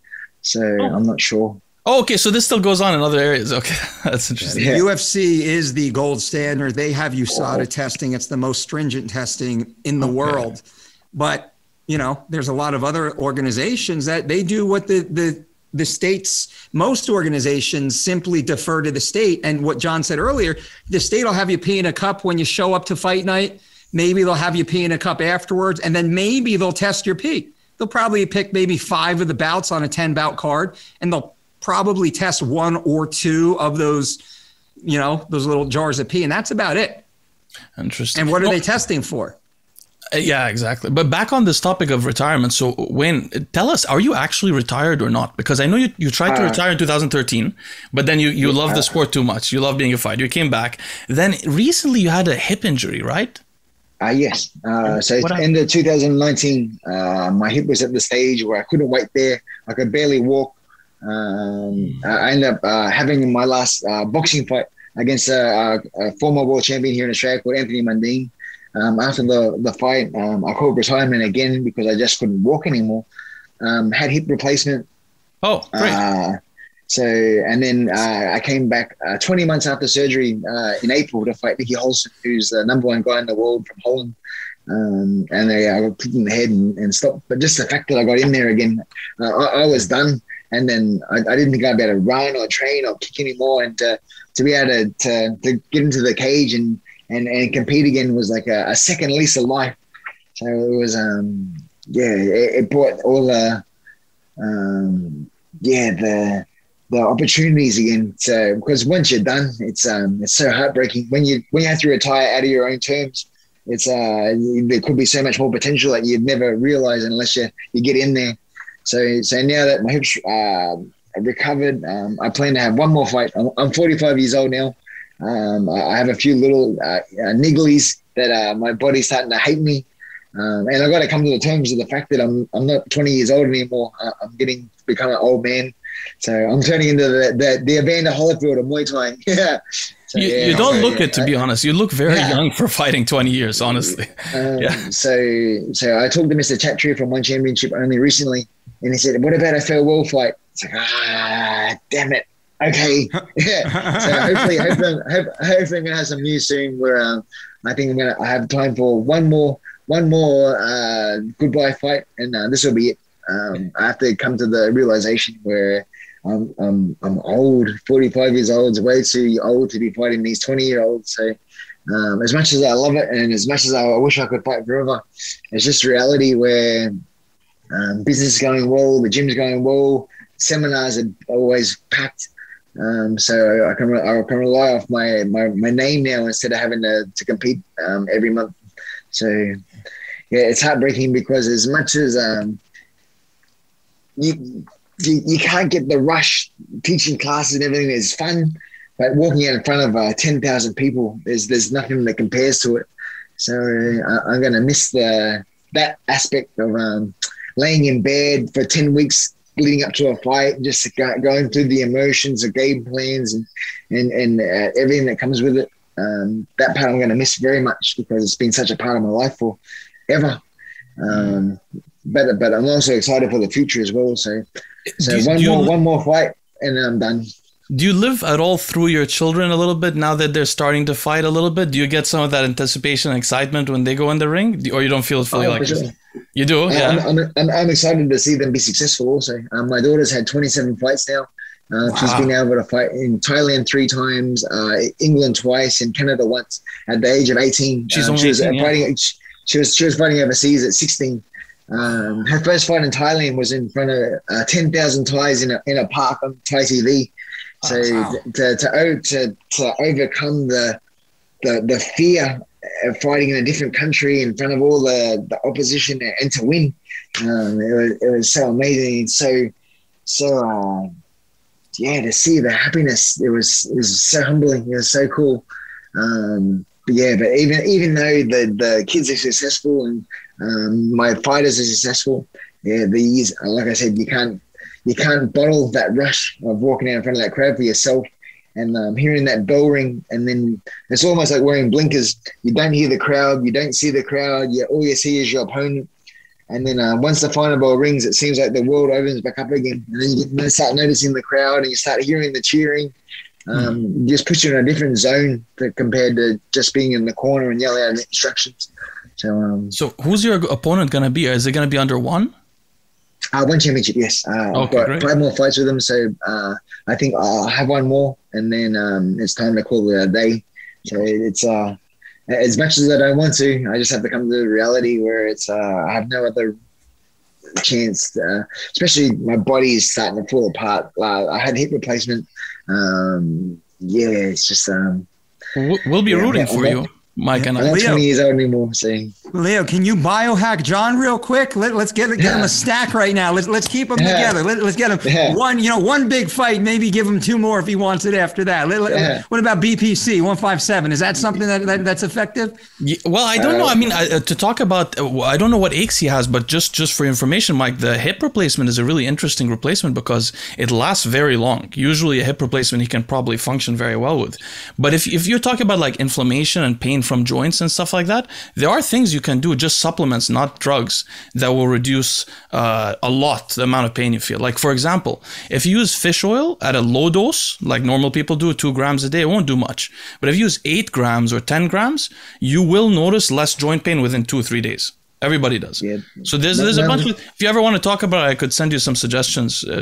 My main concern is my hip. I had the resurface done, so there's a steel cap inside my hip socket, and then a steel cap on top of my femur head. And my road runs, so I can spar, kick the pads, do everything pain free.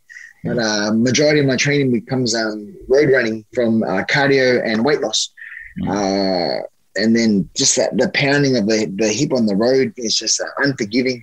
And I hobble back into the gym after a run, and I don't feel as confident without my running in my training as I do with it. So let's talk about is your hip replacement? Oh, sorry. Sorry. The last fight I had against Nikki on one championship, we do a hydration test, and because I wasn't able to do my road runs, my weight didn't fluctuate. It just stayed at 84, and the fight was at 77 kilos. And then when we got to the Singapore, I lost all my weight on the treadmill. I got down perfectly, but I failed the hydration test, and the staff at one, they said that even though that you're underweight, you have to pass a hydration test before we can check your weight. So they say keep drinking, rehydrate again, and then once you pass, then we'll check your weight. So I ended up drinking 6 liters of water before I finally passed. And then by that stage, I was overweight, and it ended up costing me $15,000 to my opponent. So I was like, that was worse than the head kick. I'd rather get kicked in the head again than lose 15,000. Yeah, well, John, I work with Eddie Alvarez, who fights over and won, and Eddie brought me in because of the hydration test. I sent you a tweet or a message on your public board.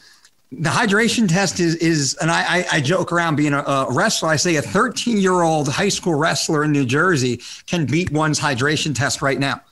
I can certify a high school athlete within alien solution 20 pounds. Well, it's a matter of the hydration test. Really, what it does, it tests the hydration of the bladder, not the hydration of the athlete. It just makes sure that your urine is clear, if you will. So we'll talk about this stuff offline. But John, I'm happy as a friend to, if I can get Johnny Hendricks to make 170 pounds, I can certainly help a very dedicated John Wayne PARR to pass one's hydration test and compete at world-class levels. But also, I'm a hip replacement candidate myself. And I moved to the beach so I can run. I get here and I can't run because I got, less than 2 millimeters of space left. So what we can do is I can help just offer suggestions to you on protocols to get your weight down rapidly in a healthy manner, improve body mass, improve cardiovascular output, just do the whole thing using a scientific approach where you don't beat the shit. Because I'm 45 also. You don't beat yourself up anymore. Get your weight down through nutrition. And then work on the cardiovascular, just through maybe an elliptical is something that, we'll talk about passive ways that don't have that force impact, because that's the shock wave. That's the problem, right? And you don't want to go in for another hip. You don't want to get, going. So that's a whole nother conversation. I work with a lot of athletes, former NFL athletes and whatnot also, as an aside to this conversation. Wayne, is your hip replacement ceramic with metal, or is it, do you know? Yeah, it's the resurface, the Birmingham resurface. So it's a steel cup with a steel cap.